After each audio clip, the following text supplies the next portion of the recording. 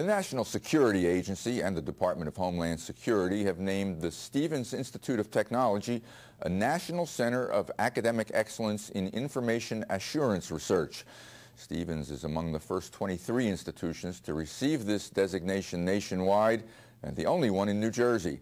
Science and Technology correspondent Patrick Regan reports.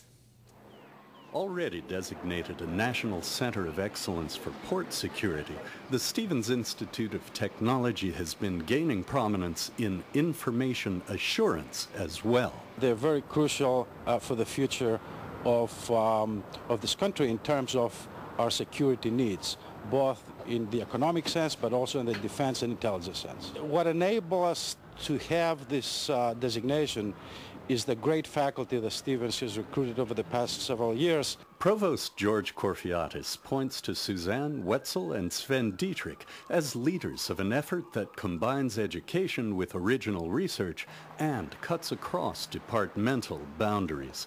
Computer science, mathematics, and engineering departments are all addressing issues of network security, cryptography, and privacy.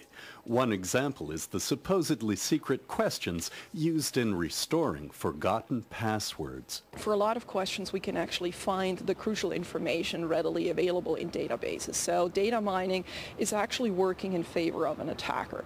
On the other hand, there also is a usability issue with these questions. We've developed a new mechanism which is based on preferences. Preferences in the sense whether I do like or don't like or do not have a strong opinion on something. Other lines of research aim at privacy issues for online social networking and command and control of major network attacks. You have one or a handful of people essentially who are directing thousands, multiple of thousands of computers to do one thing, whether it is to exhaust bandwidth of a website or exfiltrate data from your home computers, basically a keylogger recording everything as you do and recording possibly your online banking information and feeding that back to the attackers, the bad guys. This national recognition will help Stevens strengthen these research and education programs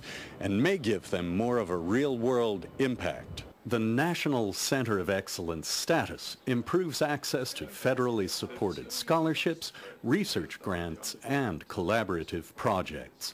Patrick Regan, NJN News, Hoboken.